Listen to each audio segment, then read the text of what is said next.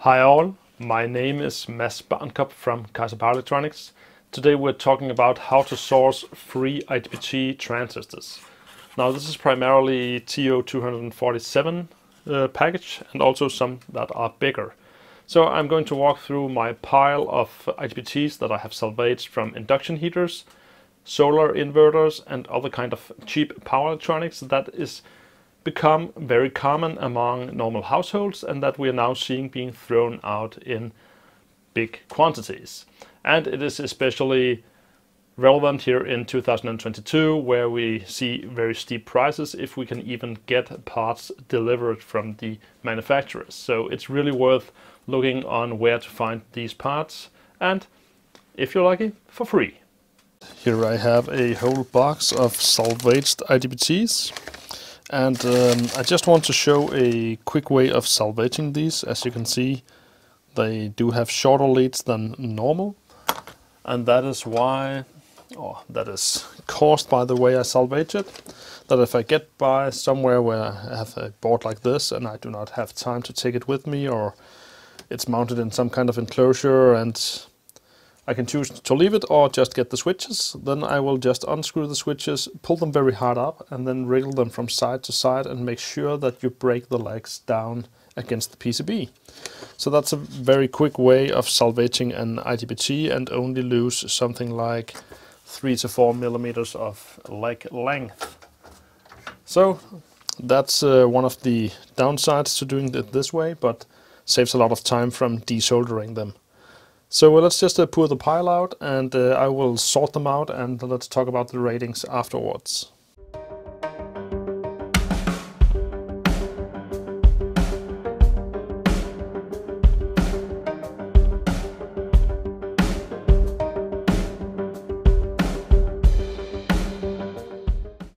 Most of the switches have been sorted out.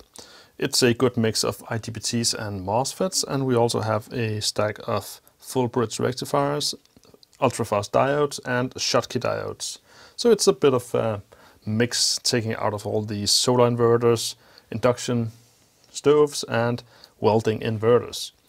So let's look at the list here of all the different parts. Now, building Tesla coil inverters, there is two part numbers here that really jump into my eyes, and that is the 40N60 and the 60N60 IGBTs. These are very popular and perform very well in smaller Tesla coils up to some 300 amp primary circuit current. So it's not just the voltage rating and the peak current rating that's interesting here, but also the saturation voltage and the total amount of switching losses in the switch. We would of course want the saturation voltage or the on resistance on a MOSFET to be as low as possible, and as well for the switching losses, which is directly derived from this and the switching current. As the switching energies is very much higher in soft switching a higher current than these they are spec'd for hard switching. So if we want to check out some of the other IGBTs that we found here, we can see that something like the K40 could be interesting for a higher voltage. So using 3-phase 400 volt AC could be interesting. Has some good parameters, maybe a bit high on the switching losses side. But if we go entirely for the switching losses, we can see there are really not that many good alternatives to the 40N60 and 60N60. What we have here, 1.55 millijoule, that is only rated for 30 amp and 60 amp peak current, so that is no good. And there is a lot of those. So I can only say I'm glad that I have a total of 30 of the 40N60 and 6 60N60s.